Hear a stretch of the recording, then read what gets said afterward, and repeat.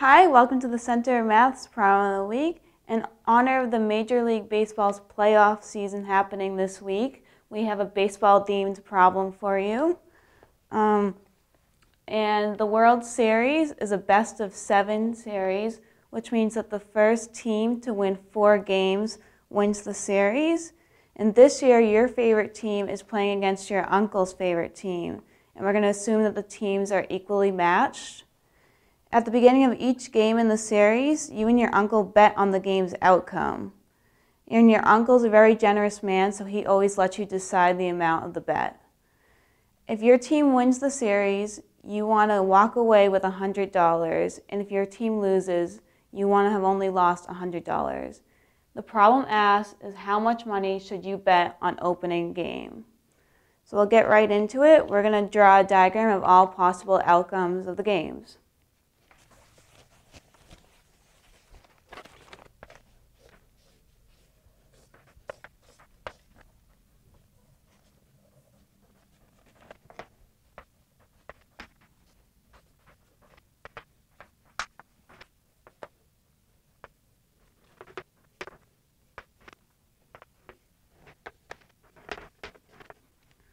We'll call the team that you want to win Team A, and we'll call the team that your uncle wants to win Team B. And the way we have our chart set up is it reads from left to right, and if your team wins, it moves down, and if your uncle's team wins, it moves up. And it reads from A to B score, so if the score is 1 to 3, your team won 1 game, and your uncle's team won 3. So we already know that if we're betting on individual games, and they have to win 4 games to win the series. So you want to walk away with $100 if your team wins the series. Your team wins when the score is 4-0, 4-1, 4-2, or 4-3.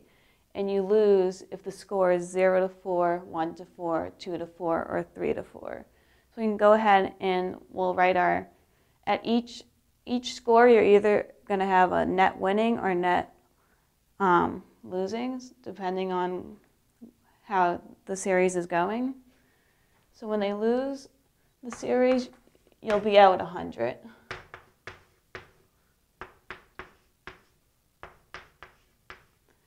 And if they win, you're going to have a profit of 100.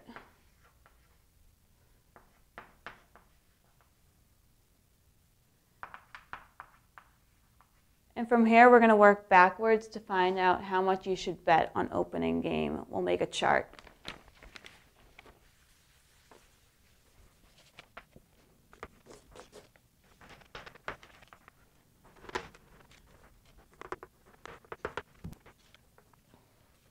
So when the score is 3-3, you have to look at both possible outcomes. It can either result in the score 3-4 or 4-3.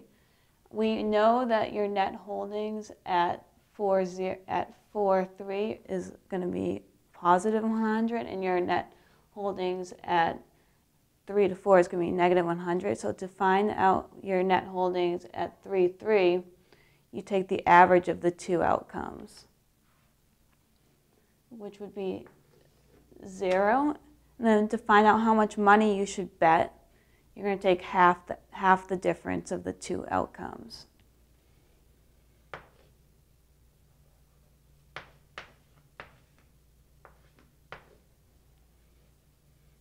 And you have to continue working backwards to find out your bet amount and your net holdings at each score.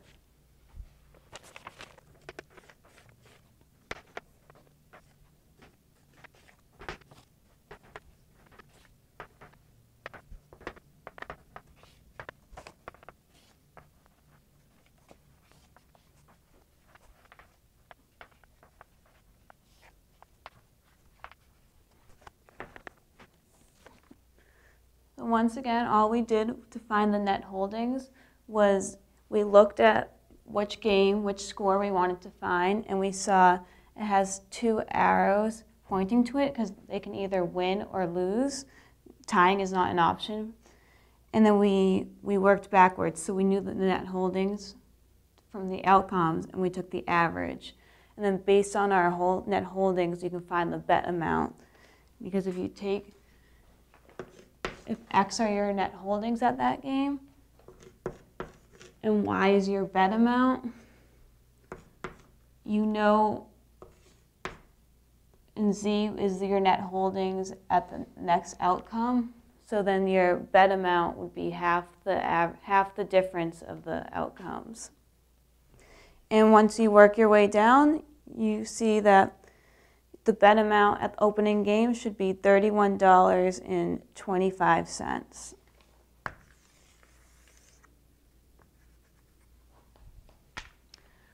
Thank you for watching. I hope you enjoyed this video. Be sure to comment below which teams you want to see make it into the World Series, and check out our blog and follow us on Twitter and Facebook. Thank you.